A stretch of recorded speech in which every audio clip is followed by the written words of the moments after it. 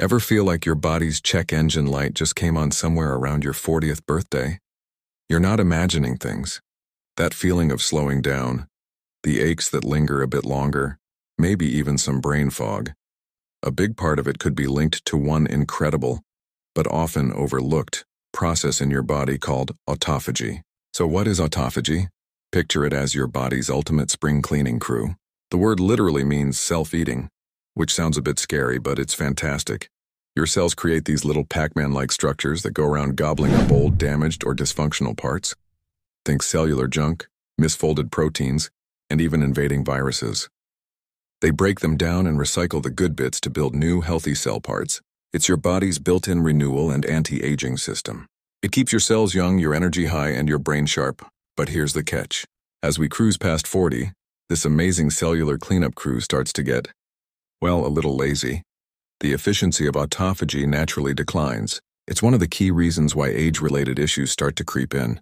The cellular junk isn't cleared out as effectively, leading to inflammation, a slower metabolism, and an increased risk for various health problems.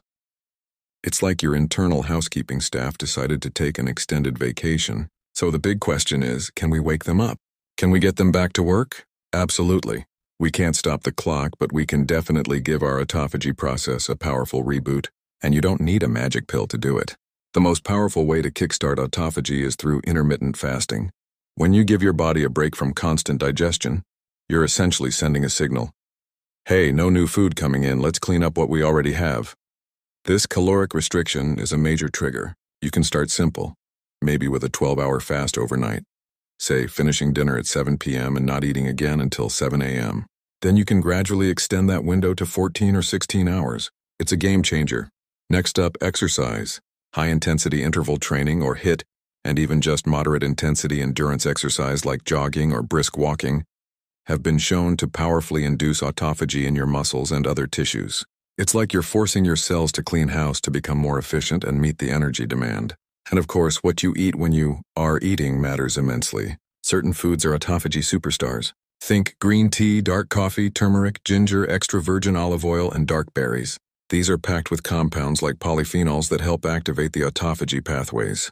On the flip side, you want to cut down on sugar and processed carbs, as high insulin levels are a major off switch for this process.